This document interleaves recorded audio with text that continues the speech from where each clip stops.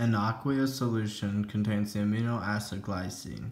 Assuming that the acid does not ionize in water, calculate the molality of the solution if it freezes at -1 degrees Celsius. For this equation, you're going to need to find the change of the freezing point depression, which is negative TF.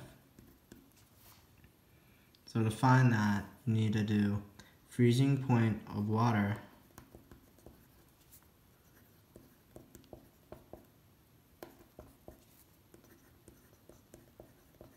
minus freezing point of solution.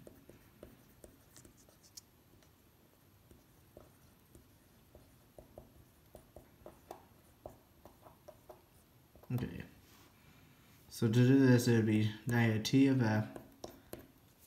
Freezing point of water would be 0 degrees Celsius minus -1 degrees Celsius of the solution. So, get that. Now after this, we're just going to do some math.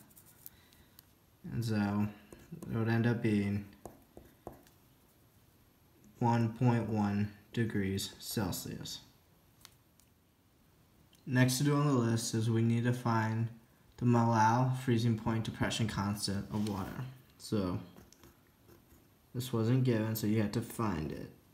So that would be water would be 1.86 degrees Celsius over molality. So now that you have that, you can now plug into the equation change of TF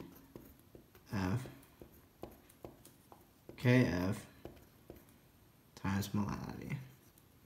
So what do we find here? KF and then change of TF 1.1 degrees Celsius. So after you do this, you have 1.1 degrees Celsius. KF would be 1.86 degrees Celsius. Molality. Okay. This is molality.